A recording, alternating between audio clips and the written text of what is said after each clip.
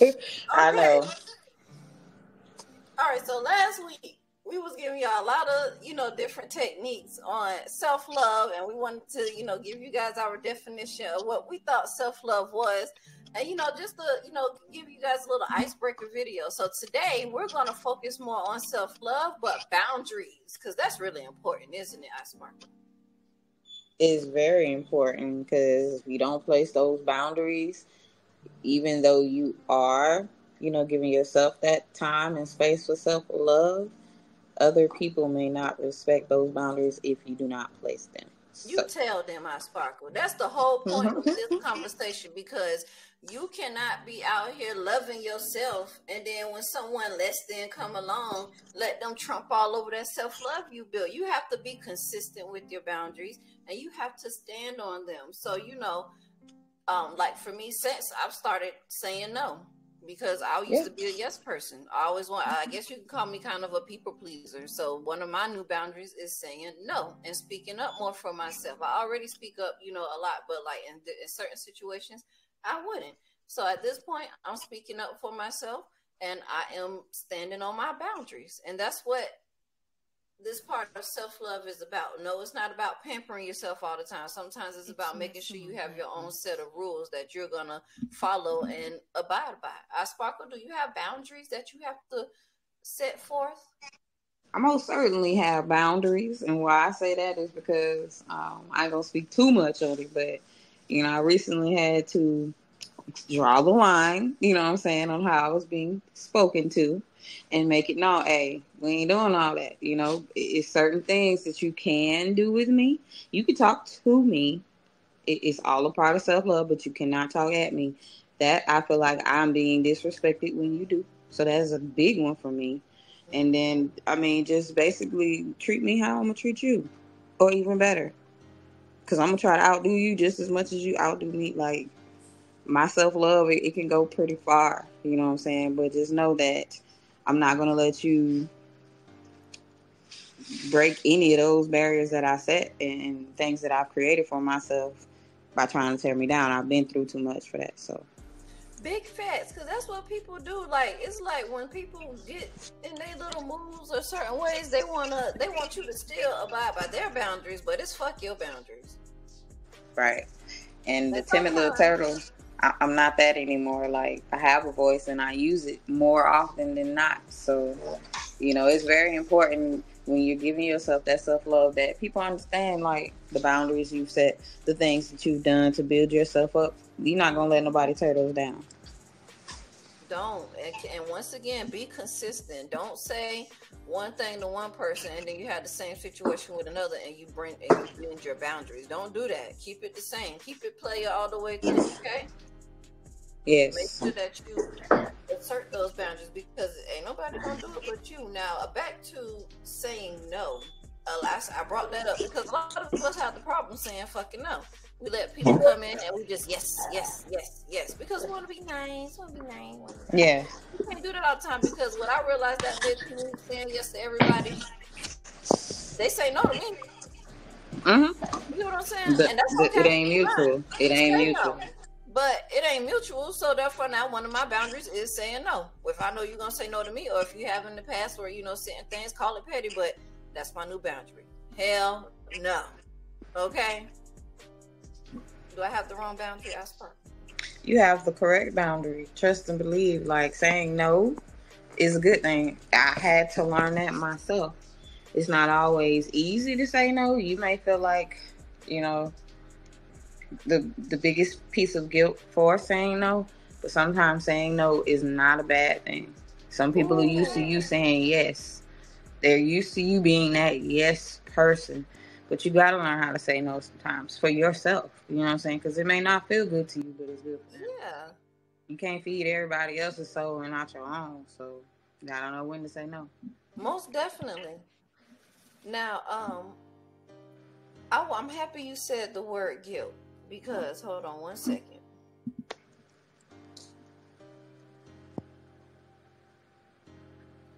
I'm happy you said the word guilt because pretty much a lot of us feel guilty when we open our mouths and assert our boundaries. So I'm happy you brought it up, because I was going to tell people, when you're speaking up for yourself, when your boundaries have been crossed, don't be afraid to say the things that you need to say. Because I know for me, I'm always terrified. Oh, that person's not going to talk to me anymore. Oh, that person's going to leave. At this point, fuck that. Because if I can't express to you how I feel and you be okay with that, then we don't need to be messed up with each other. Not at all. Not at all. It's all about communication, and when you communicate, you want clear communication. You want positive communication. You don't always want to talk to somebody that's being negative and, downing you, because that's not going to work. That's not good communication. It's Right. okay for you to say, hey, you did XYZ to me, and I don't like that. So set your boundaries. Let them know what it's going to be going forward, what it needs to be, or you're not going to be a part of it. Yeah. Boundaries are about you, not about the other people. That part. And sometimes you'll be surprised, the outcome may be different than what you expected. Because, like I said, I recently had to speak up for myself. But the outcome that I got, it was way different than I expected. It was an apology instead of a lashing back. And then they realized, yeah, I did that. My bad. I'm sorry. Yeah. What? Okay. I appreciate you for acknowledging the fact that you was being a... Never mind. I said that last part again, one part, because my headphone was tripping. I say I appreciated them for acknowledging the fact that they was being a... Never mind. Exactly.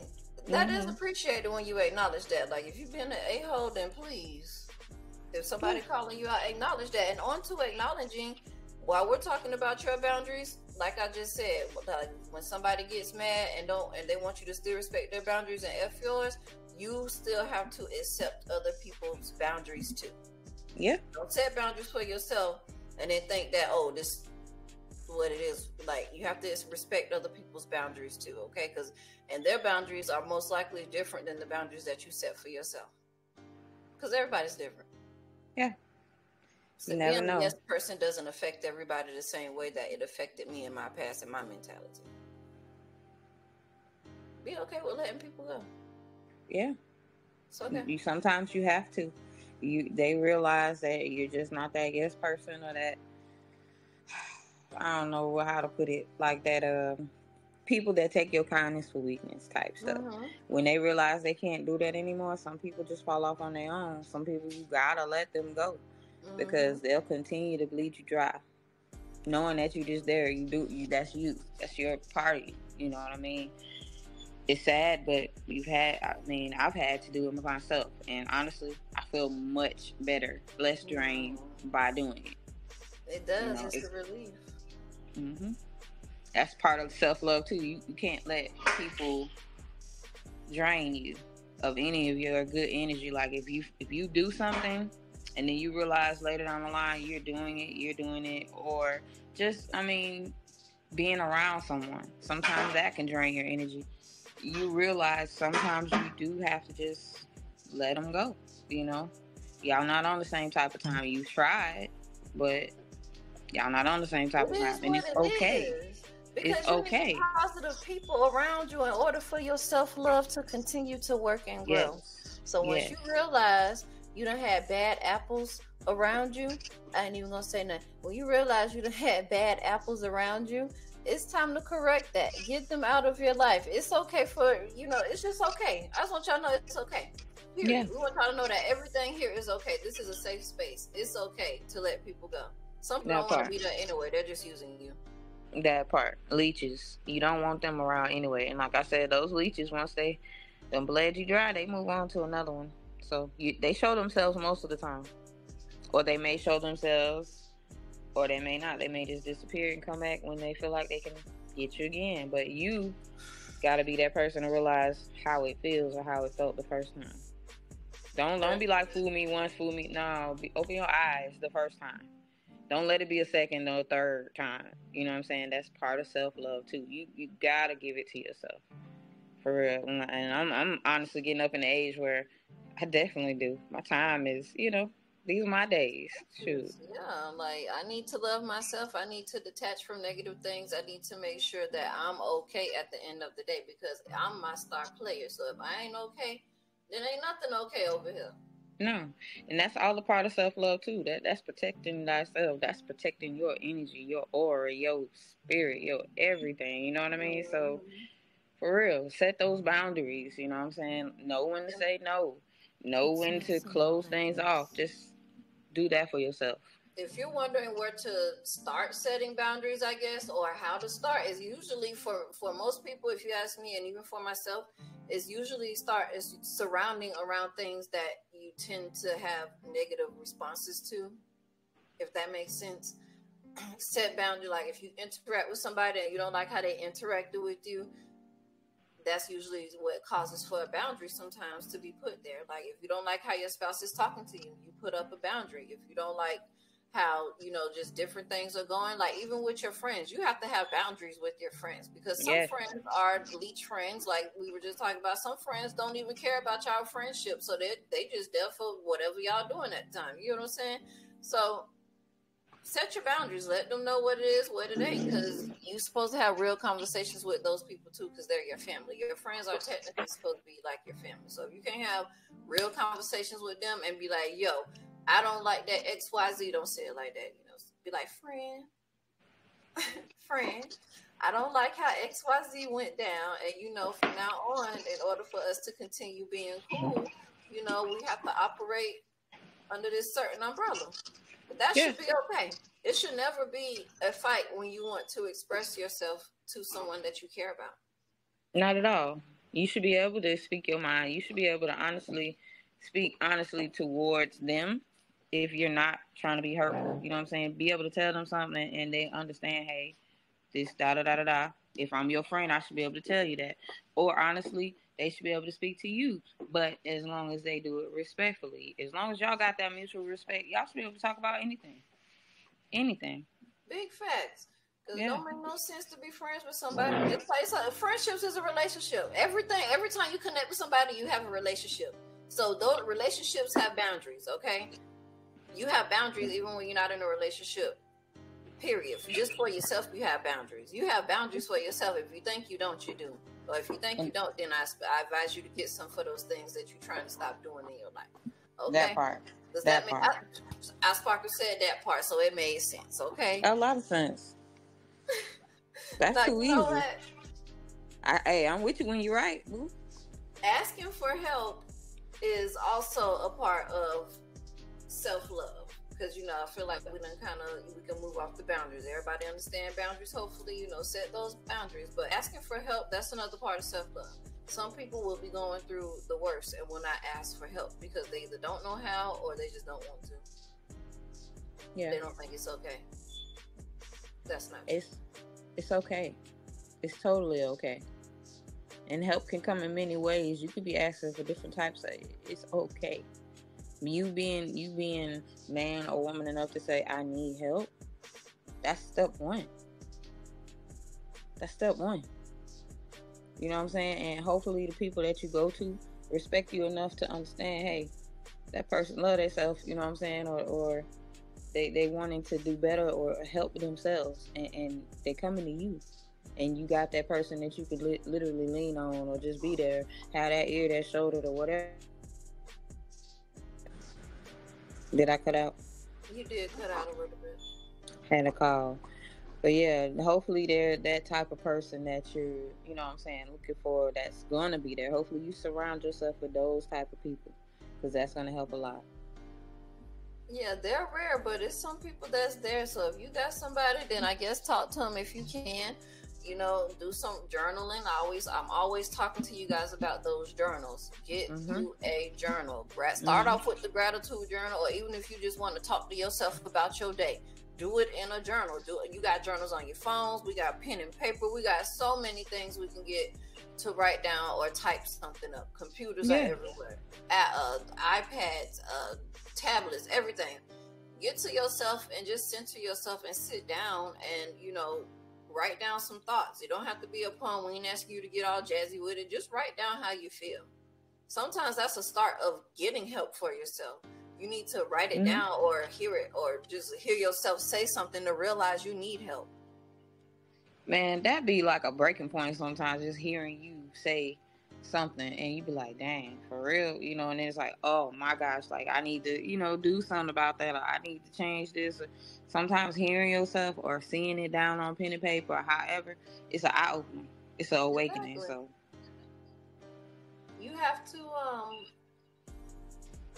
have to be wanting to help yourself. So that's why we want to have these conversations, because again, you know, in our community, we don't have these conversations. A lot of us walk around thinking God is my therapy. God wants you to get therapy. Just by the way, FYI, okay, don't argue with me about that in the comments. He does want you to get therapy. He provided the resource for you, didn't he? So help you out with some therapy, but start with self-therapy if that's what you need. Find you somebody to talk to. Asking for help is not bad. You can get help anonymously. We do need to start supporting 7 Cups. Like I keep telling y'all, those are anonymous people that you can talk to for free.